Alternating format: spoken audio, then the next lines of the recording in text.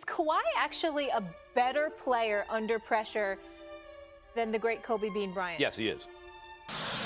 Right now, at 52 years old, Right here, right now. beat LeBron one-on-one. I mean, and come on. You know, Stephen A. Oh Smith. gosh, don't do this. You know, he just might. Don't do. He just might be able to. I don't know where Milwaukee goes from here because Whoa. So is this over? No, listen. I think it's over. The series is over. To have the death beam pointed at Earth, you better hit it. I want Iguodala. The past 5 years or so has seen the downfall of sports media powerhouses into laughingstocks. He hit 13 threes. He hit 2. Hey, guess what? That's what playmakers do. Working at a company like ESPN or Fox Sports at one time was the dream job for kids around the globe. With some of the most witty and fun anchors on television, nowadays ESPN has been overpassed by every media outlet in the market, while they have pathetically persisted to remain relevant. Nowadays, an NBA analyst is the furthest thing from serious basketball analysis, more so an idiot with a microphone screaming their heads off while saying the first thing that comes to mind, a formula that once saw the rise of the largest sports talk show in recent history.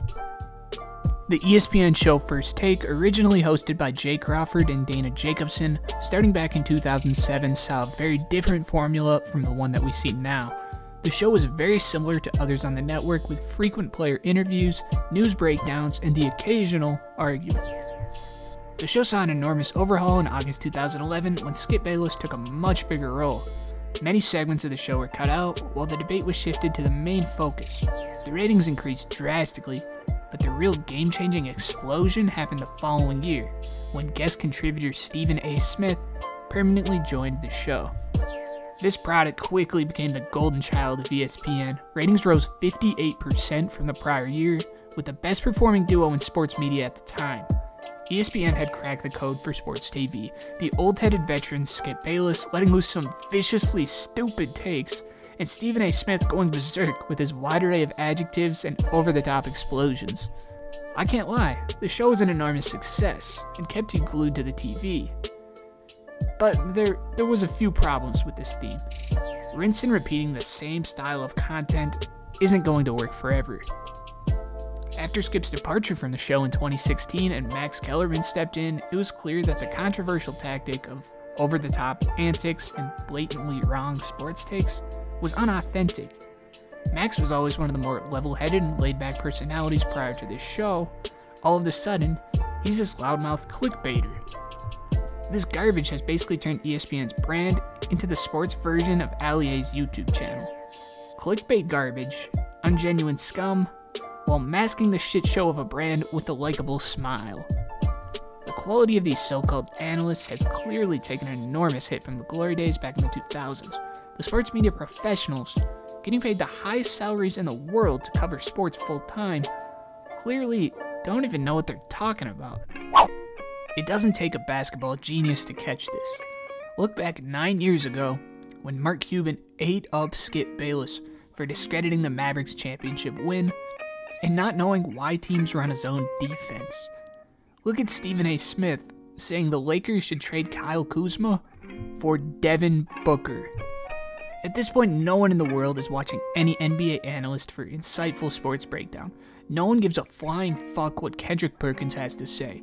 The top analysts in the world are being beaten down by average Joes with 1/1000th of the budget just posting videos on the internet.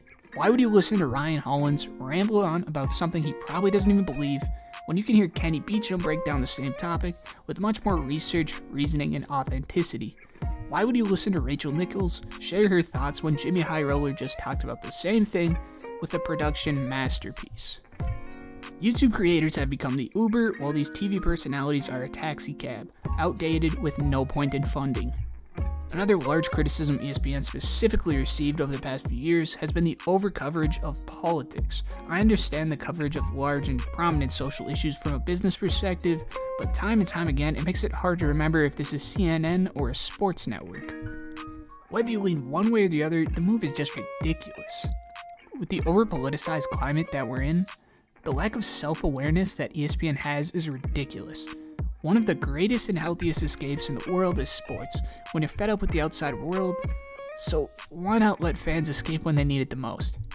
As a business, you're going to get in the news for all the wrong reasons and create a bigger divide than the one we're already facing now.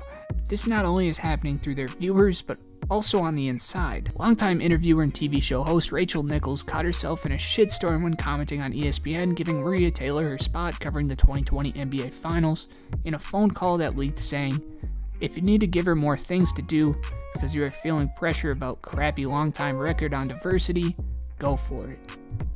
Rachel pointing Maria's success just due to a race stirred up drama that no one wants to be in.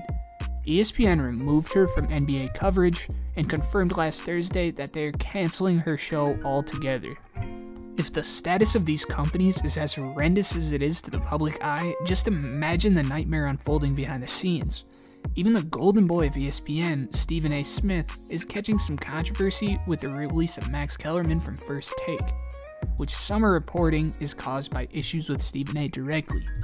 Ah yes, the crumbling of the titans in the sports world is upon us. With every advantage that they could have to stick out over the competition, they're getting outperformed by authentic Joes, and you love to see it. I can't tell you if I believe they're capable of bouncing back to the heights that they once reached, since with the money that these guys have, and the revenue that TV deals bring in, anything is possible.